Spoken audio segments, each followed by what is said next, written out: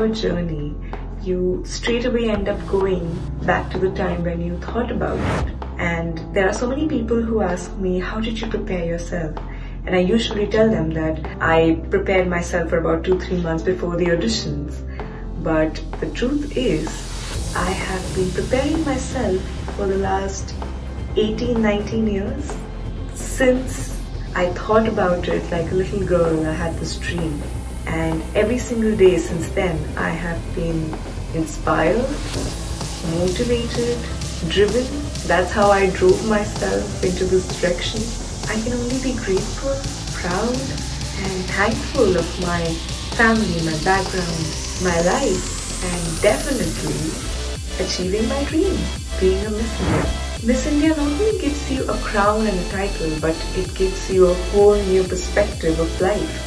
I have experienced so many things, from giving interviews to reporters to traveling across the globe to represent your country, India.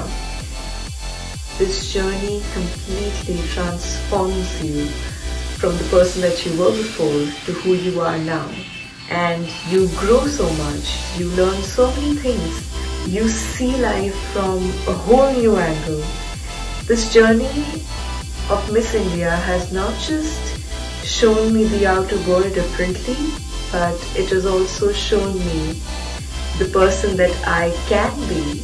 And there are just so many things that you can achieve in your life. This is just the beginning. Also, to all the aspirants out there of Miss India, just go for it. You have it in you, believe in yourself, dreams do come true, and there's nothing that you can't achieve. Every single thing is achievable only if you have the will for it.